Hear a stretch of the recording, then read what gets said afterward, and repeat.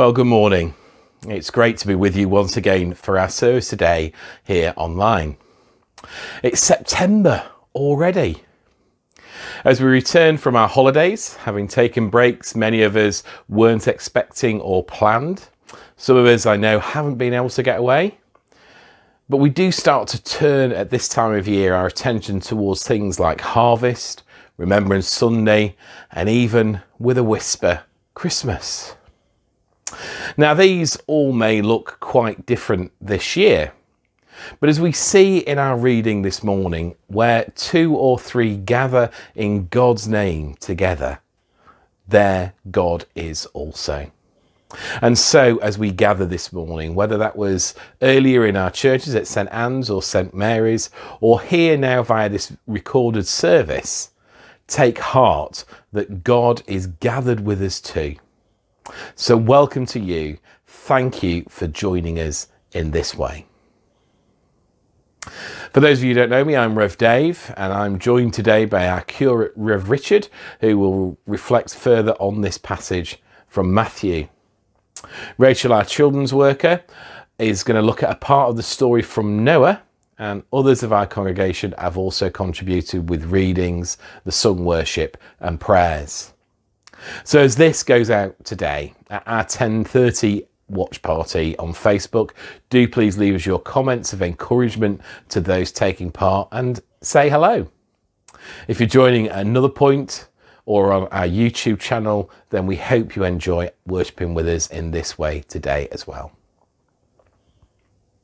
So as we come into God's presence, let's just take a moment's quiet.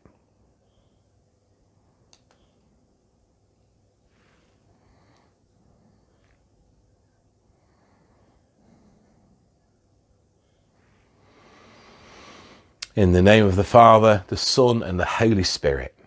Amen.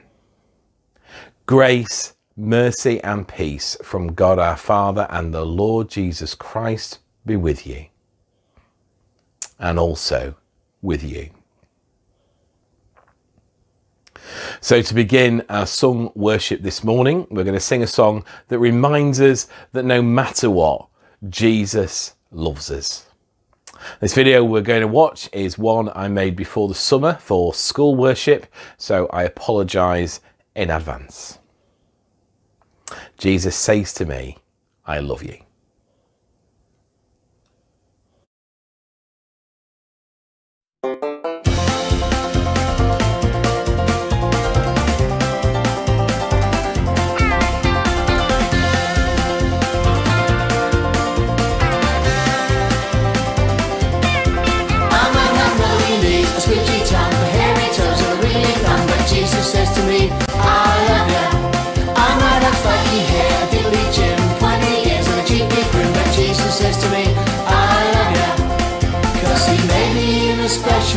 According to his plan, and Jesus looks inside my heart at who I really am. So I've got clapping hands, arms to raise, dancing feet for all my days, cause Jesus says to me, I love ya.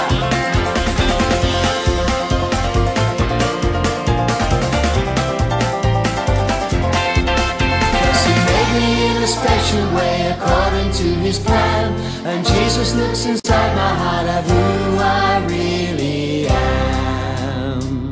I might have knobbly knees, squidgy tongue, hairy toes, and a wiggly thumb, but Jesus says to me, I love ya.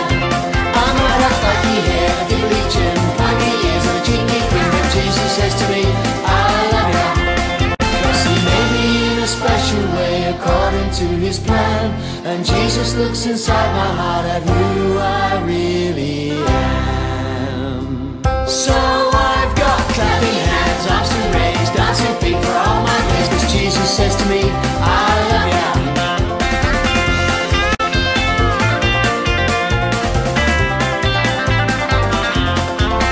Cause he made me in a special way according to his plan, and Jesus looks inside my heart at who I really am.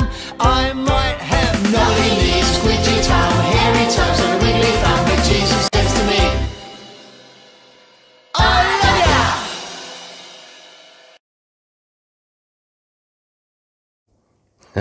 I have no words.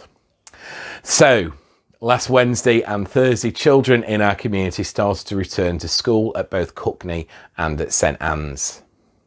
After 6 months of homeschooling, there were excited and nervous children, ecstatic and cautious parents, and cautious teaching staff. It was a privilege to have been able to be in school on that first day and pray for staff in the school. It also means that as we return to this new normal, we're starting to think about our youth and children's groups starting up again here in the churches. Ignite will resume again in the next few weeks. But this morning, once again, it's brought to us by Rachel, our children's worker, and she's reflecting on the story of Noah as he contemplated a new beginning after the flood. After 40 days, Noah opened a window he had made in the ark and sent out a raven, and it kept flying back and forth until the water had dried up from the earth. Then he sent out a dove to see if the water had receded from the surface of the ground. But the dove could find nowhere to perch, because there was water over all the surface of the earth. So it returned to Noah in the ark. He reached out his hand and brought it back to himself in the ark. He waited 7 more days and again sent out the dove from the ark. When the dove returned to him in the evening, there in its beak was a freshly plucked olive leaf. Then Noah knew that the water had receded from the earth. He waited 7 more days and sent the dove out again, but this time it did not return to him.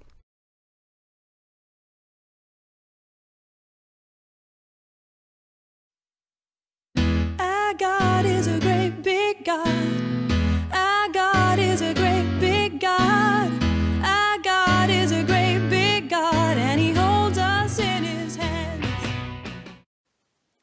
Hello everyone, welcome to Ignite. I hope you've had a great summer and we are now starting a new September term. So I hope your first couple of days or few days at school have gone well. I'd love to hear all about it. Today in Ignite we've just heard the reading of Genesis about Noah and his ark. And today I would like to focus on this really familiar story, but part of that story is really significant for what we are experiencing at the moment as we go back to school.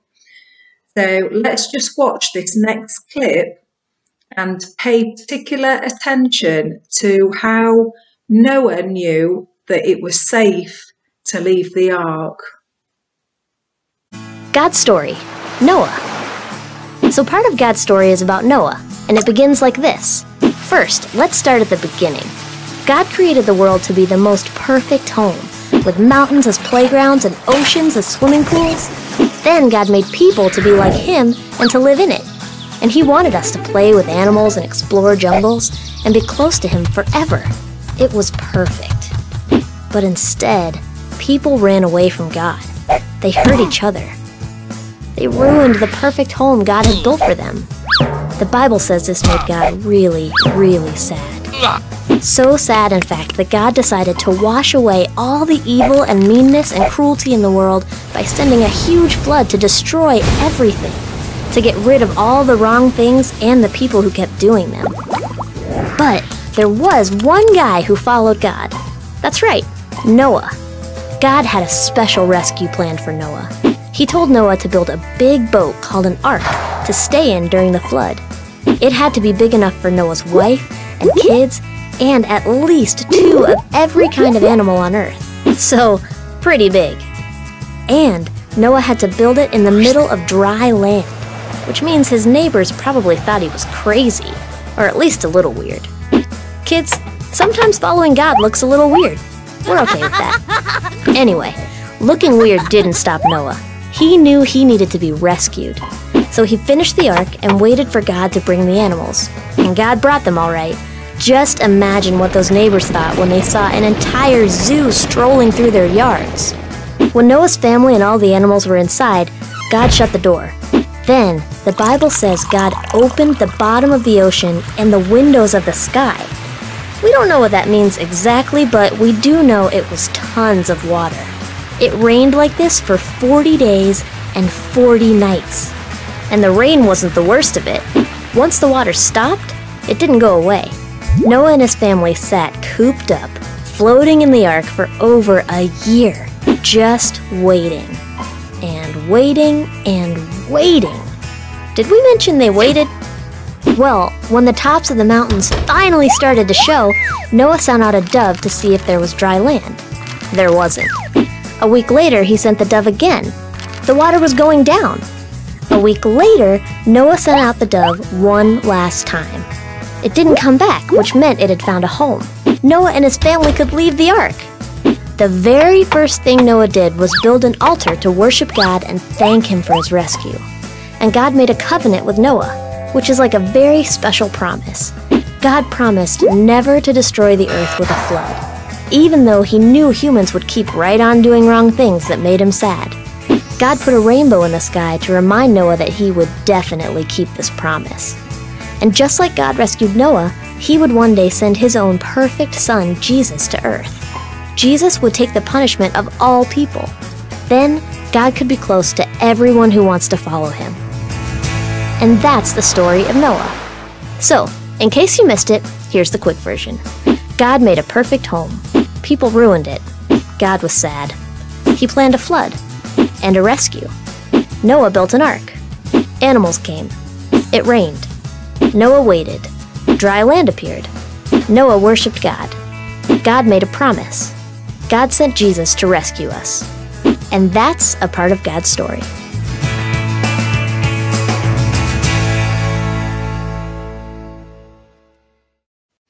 So what sign did God give Noah to let him know that it was safe to leave the ark and that it was time to move on to the next chapter? Can you remember what bird was sent out and what bird came back? And how many times did that bird come back? Yeah, it was a dove that was sent out, and first it returned quickly because it had nowhere to land. So Noah knew that there was no dry land and it wasn't time. The second time it came back with an olive branch in its beak.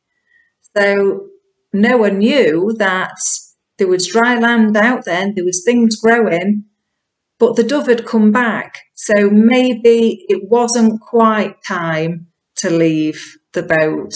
Maybe things were just starting to grow and that dove had come back because it knew it needed to be fed by Noah. It wasn't quite ready to leave the ark. But the third time that the dove was released, it didn't come back. So Noah knew that the dove had found a new home and the dove was safe, and it was now time for him and his family to leave the ark and go and start this new chapter. And does that remind you of anything that we've been through just recently? So we've spent all this time at home with our families, haven't we? And gradually we've started to go out a little bit more. But this week we've gone out. We've been told it's been safe to go to school. So that's what we've done. And we put our trust in God that this is all part of God's plan. And that we are, well, the first thing that Noah did when he left the ark was he said thank you to God. So I think it would be great if we could all be very thankful in our prayers today. Dear Lord Jesus, thank you that we are able to go back to school. Thank you that you have given us signs to say that it is time for us to go back to school, to be back with our friends, to be back with the teachers. And dear Lord, thank you for keeping us safe throughout this time. In your name, amen. So thank you for the reading from the Rumbles, and thank you to Rachel. Please do continue to pray for both Rachel and Rachel as they lead our children's and youth work, and for our ongoing plans as we start to open up our churches for services, that as we do that, we have God's grace on our plans, and as we meet to face in all ages, that we have God's blessing and are following God's calling in all that we do.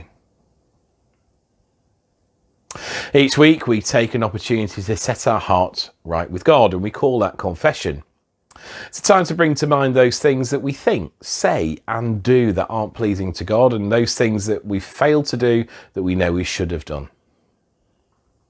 So why not now just take a moment to reflect on your week and bring to God those things that you need to say sorry for in your own heart, and then we'll do that together.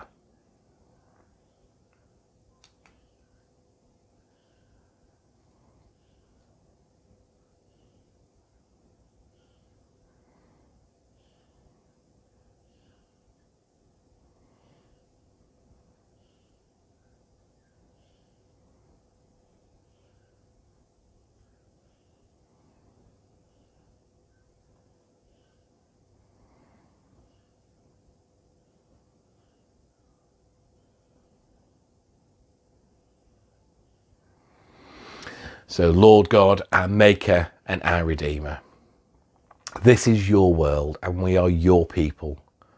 Come among us and save us. As we think about those things that we've done wrong, we know that we've willfully misused your gifts of creation. And so we ask, Lord, be merciful. Forgive us our sin.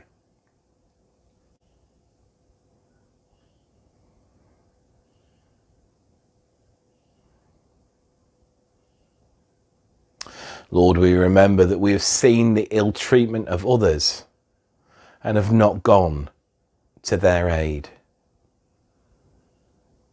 And so we ask, Lord, be merciful. Forgive us our sin.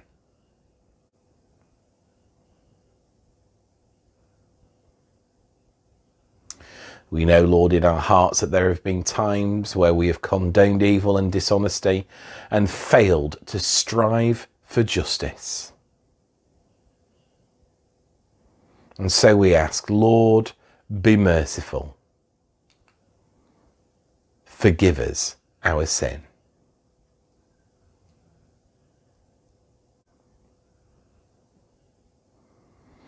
Jesus, we know that we've heard the good news, but have failed to share that with others. And so we say, Lord, be merciful. Forgive us our sin.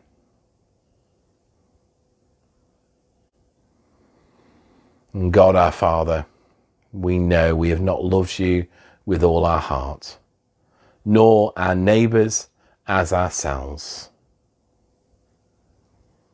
And once again we say, Lord, be merciful. Forgive us our sin.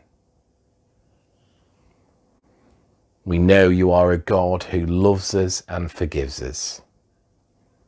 And so may the God of love bring us back to himself, forgive us our sins, and assure us of his eternal love in Jesus Christ our Lord.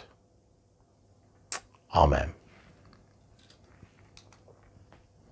So let me tell you today, you are God's forgiven child.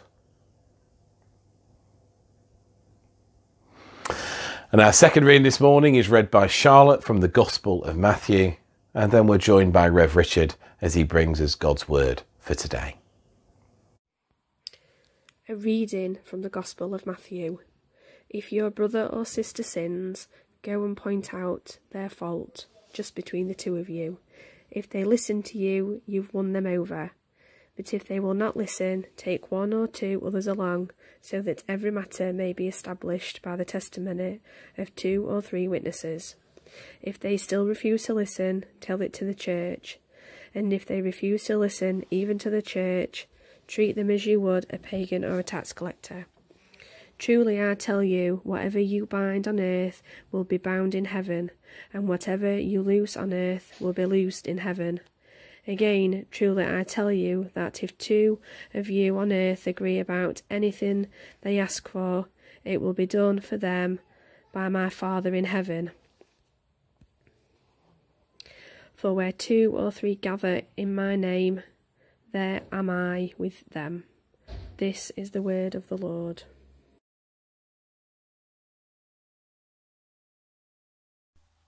Good morning, everyone. Whenever 2 or 3 people are gathered together in my name, a Bible verse is sure to be taken out of context. That's a bit harsh, actually. But in my experience, you normally hear this verse quoted when not many people have turned up for church on a Sunday. And we say, well, when 2 or 3 people are gathered together, there I am in the midst of them. That's true, of course, but as we heard in the reading, the context of this verse is actually quite different from that. As we look at these verses today, I've got 3 focus words for us: context, confront, and community. First then, context. Well, in Matthew's Gospel, these verses come directly after the story of the 100 sheep, which shows us so wonderfully how it's God's will that anyone who goes astray should not be forgotten or abandoned, but should be sought, found, and brought home. So when Jesus says here, if a brother or sister sins, it is in the context of someone going astray, of taking the wrong turn, at risk of becoming lost from God's love. So what is sin? A sin is any time that we put anything before God in our lives, any time we place ourselves in charge of our lives rather than God. From this definition, it's obvious that we all sin, and sin regularly.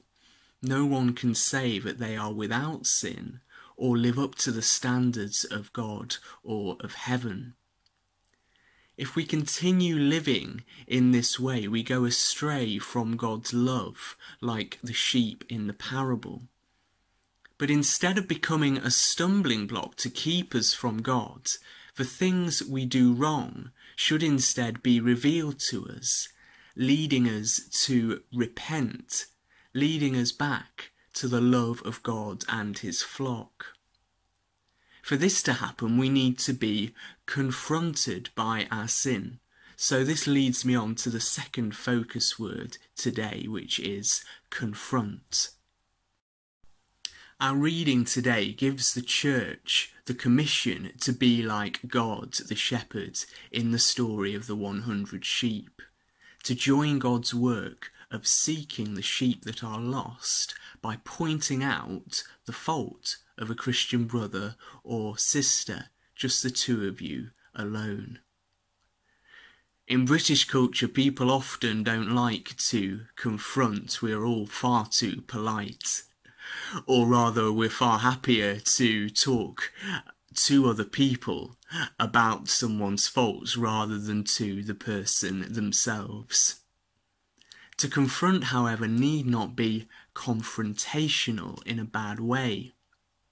When I go and see my spiritual director and I've described to him a problem I've been having, he will simply confront me with the question, so what does God think about that? Just that one simple question will reveal to me the source of my anxiety, how I've neglected to pray, neglected to rely on God or act with his love in the situation that I'm in. I'd encourage us all to ask that question of one another. If you both believe in God and you've been talking about a problem that you've been having, ask each other, what does God think about this? Because as we ask that question, we become confronted if we've gone astray, and we can realise how we can come back to the flock.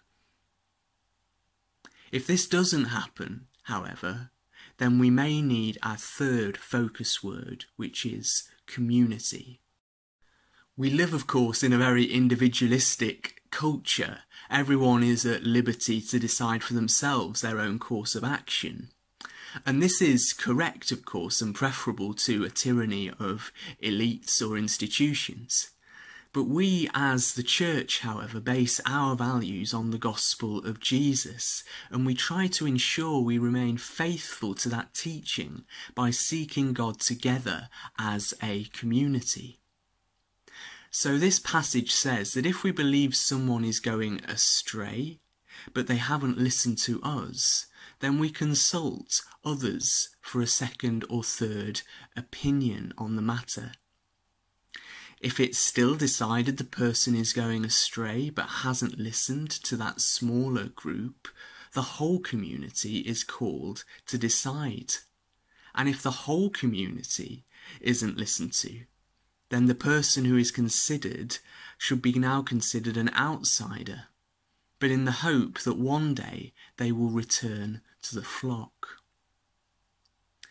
Such situations of such confrontation are thankfully quite rare, but even rarer are the times in which such situations are conducted in a proper manner, without descending into gossip or side-taking, in which listening for the voice of God takes a back seat.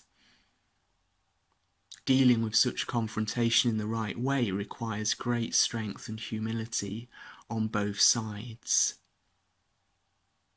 So my challenge to us today is, do we, in our context, have the courage to confront or be confronted ourselves in our church communities? In our context, do we have the courage to ask one another that simple question: what does God think about all this? In our context, do we have the courage to do our part in finding those who have strayed, or recognise when we ourselves have strayed? May we be brought back and restored to God's love in God's flock. Amen. May it be so in our community.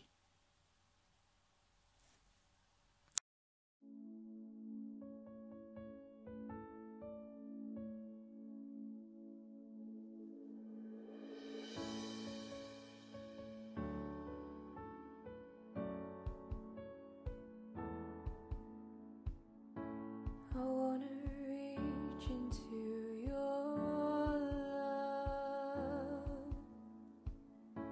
wherever it is washed away by your blood. I wanna reach into your trust, where my mistakes don't tell me that I'm not enough. You sent your fire, sent your rain, promised to never flood the world again. So when I'm drowning in my pain, I know that you will forever reign. Yesterday, today the same. Yesterday, today the same.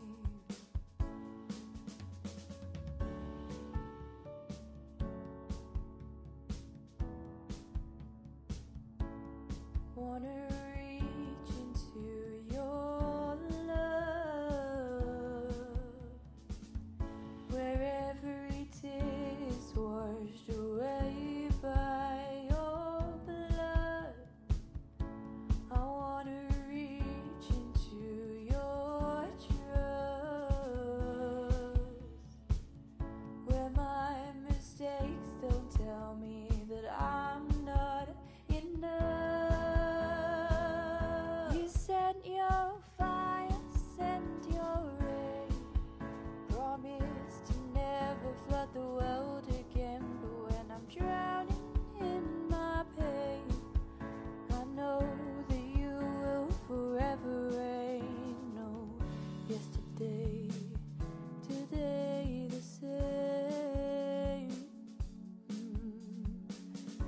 yesterday, today the same. Your flames will roar in the face of hell, and when the darkness shakes, Lord, it is well with me. It is well with me. Your flames will roar in the face of hell, and when the darkness shakes, Lord, it is well with me. It is well with me. Your flames will roar in the face of hell, and when the darkness shakes, Lord, it is well with me. It is well with me. You send your fire, send your rain. Promise to never flood the world again. 'Cause when I'm drowning in my pain, I know that you will forever reign. Yesterday, today the same.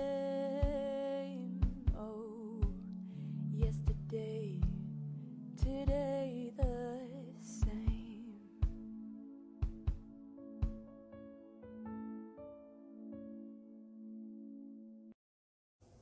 So thank you to Charlotte and Richard, and thank you as always for those who have given financially to the church, be that by standing order, through one-off gifts, or using the envelope scheme.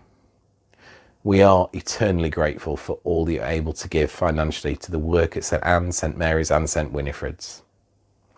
And now we're just going to pray for all those gifts that have been received this week. Yours, Lord, is the greatness, the power, the glory, the splendour and the majesty. For everything in heaven and on earth is yours.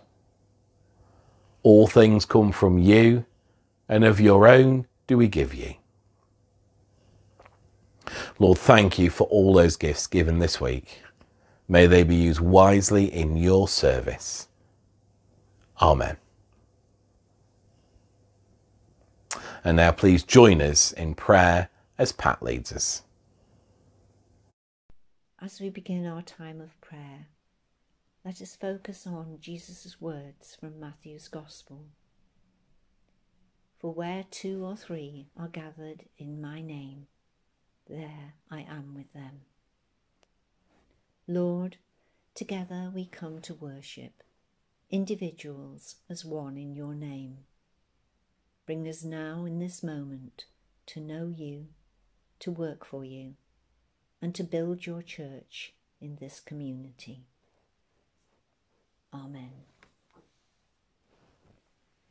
Eternal, ever-living God, we pray for those who this day need our prayers, those we see around us, those we have left at home, family and friends near and far, strangers and communities we will never meet or know, but whose peril we hear of and see in the media, those whose life is ebbing away, consumed by old age, frailty, illness or neglect,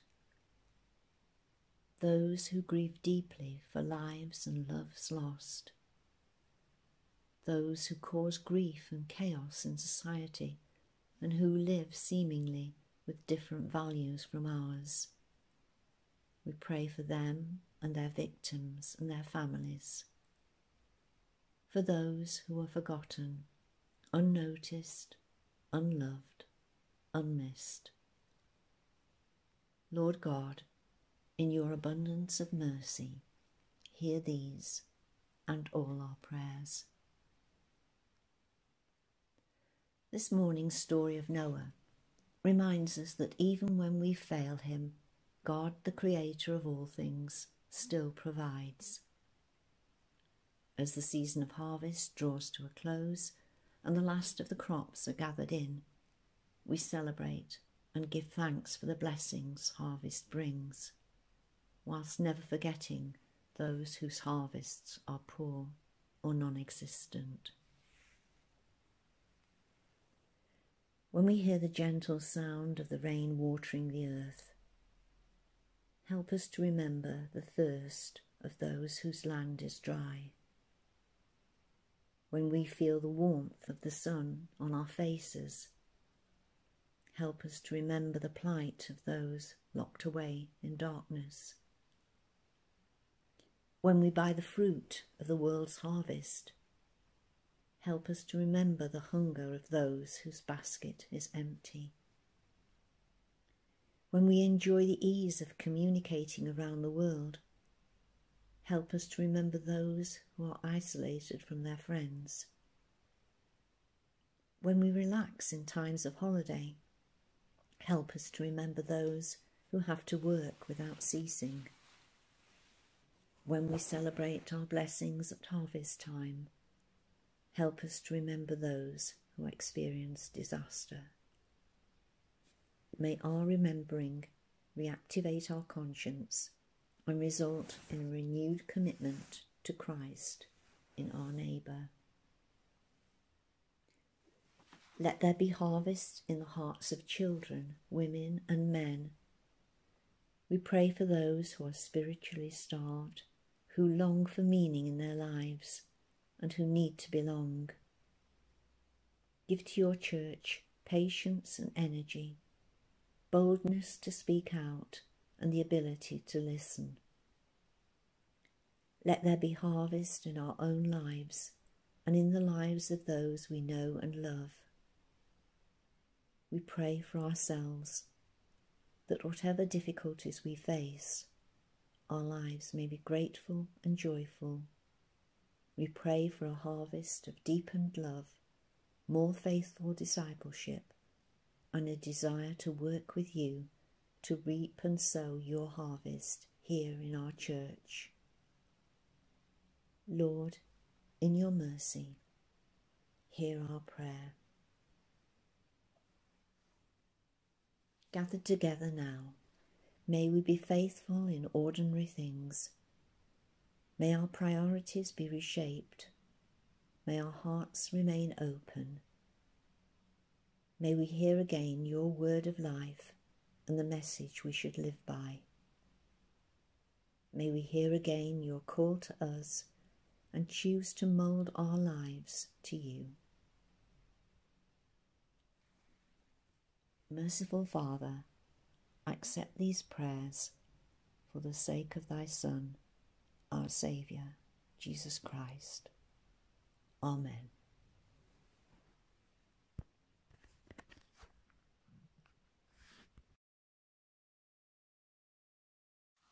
So, drawing our prayers together, let's say the words that our Saviour taught us, the words of the Lord's Prayer.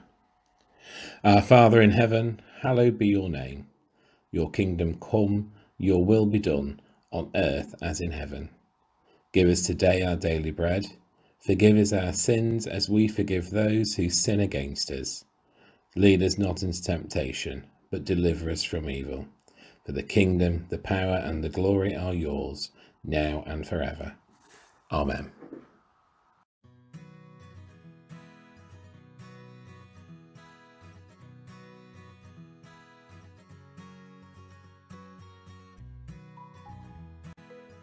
Going forward, we will now be holding live services at 9:30 in both St Anne's and St Mary's each week.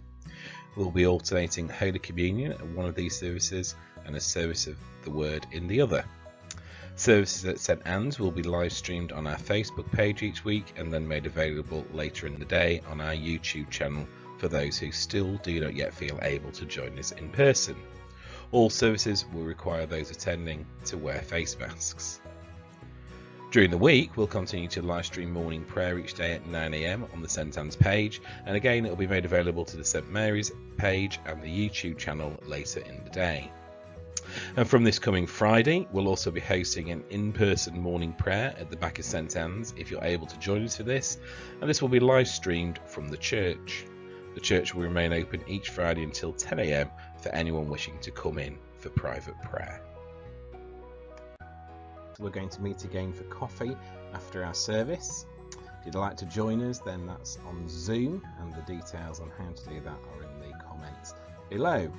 Grab yourselves a cuppa, join us for a natter if you're able. Regular or new to St Anne's, you would be very welcome. During the lockdown period, we hosted a number of quiz nights on Zoom.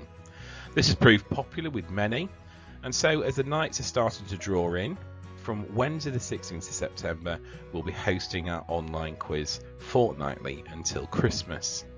Please join us if you're able and email Rev Dave at stansvicar@hotmail.com for joining instructions. And finally, if it's been your birthday this week, then happy birthday. We hope you managed to celebrate in a meaningful way, and this is for you.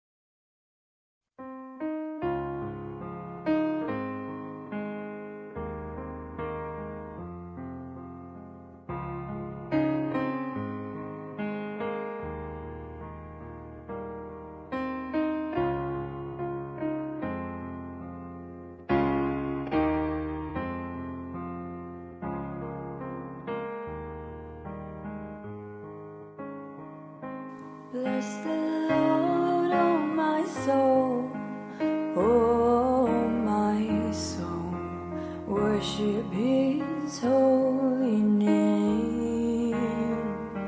Sing like never before, oh my soul, I worship Your holy name.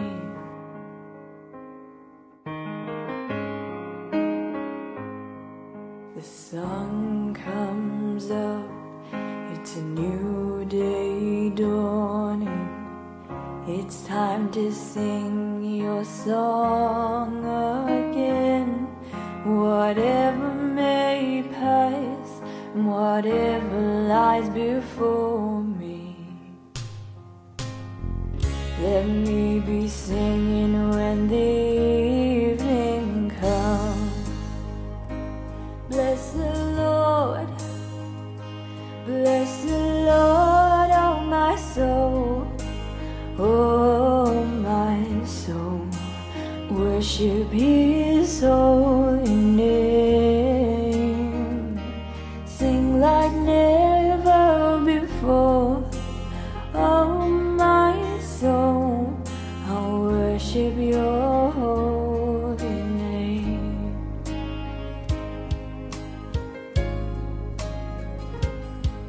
You're rich in love and You're slow to anger.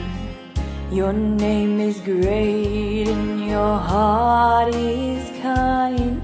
For all Your goodness I will keep on singing. 10,000 reasons for my heart to find.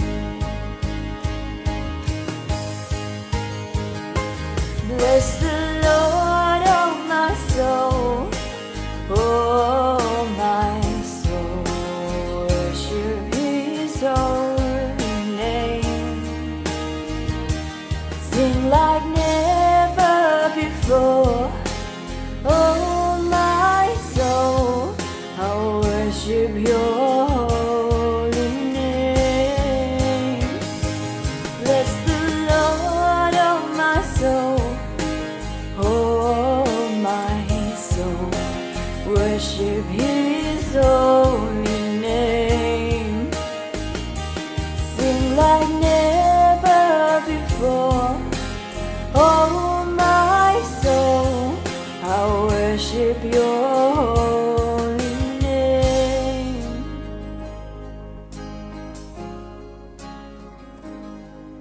And on that day when my strength is failing, the end draws near and my time has come, still my soul will sing your praise unending. 10,000 years and then forevermore, forevermore. Bless the Lord, oh my soul, worship His holy name. Sing like never before, oh my soul, I worship your holy name. Bless the Lord, oh my soul, oh my soul, worship His holy name. Sing like never before, oh my soul, I worship your holy name. Oh, I worship your holy name. Yes, I worship your holy name.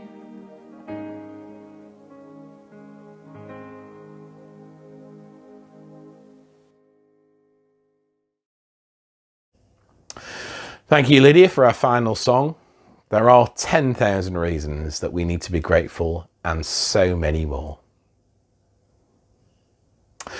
Thank you for all those who've contributed today to our service. Do join us for coffee and a chat afterwards on Zoom if you're able.